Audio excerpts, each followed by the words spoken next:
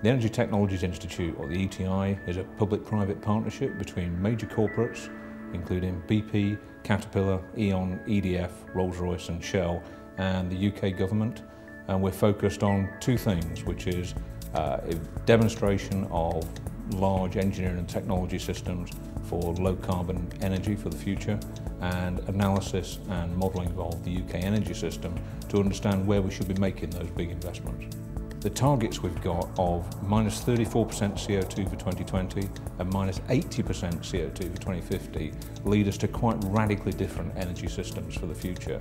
Our job is to identify where are the big challenges in getting there, and then where we can make an investment in technology to solve some of those, we'll try and do that. We're already looking at something in excess of 5,000 new wind turbines going into the North Sea. We've got 21 million homes in the UK that we're probably going to have to retrofit with energy efficiency technologies by 2050. And then we've got 28 million cars on our roads, very few of which will still be here by 2050. So these are massive rollout problems that we've got in the scale of what we've got to do.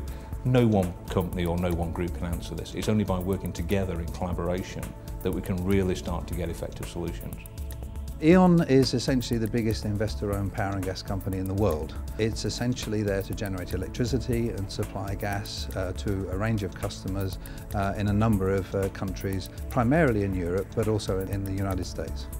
What we're trying to do is address an energy trilemma, as our Chief Executive Paul Golby has phrased it, which essentially is trying to balance the security of supply for energy, its cost and making it affordable to most people, and also its impact on the environment.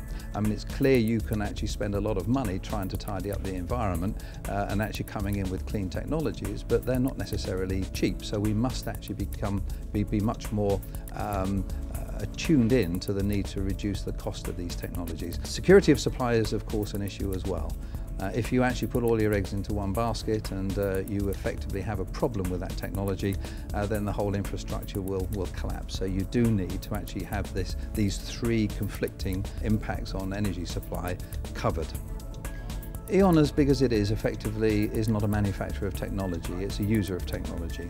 And what we need to do is to actually have a mix of technologies available to us. So why not work essentially with others that are actually deemed as partners? I mean, we do compete in our sort of heartland, in our marketplace for the supply of electricity and gas, but otherwise we're not competing with manufacturers, we're not competing with our basic primary fuel suppliers, so why not work with them?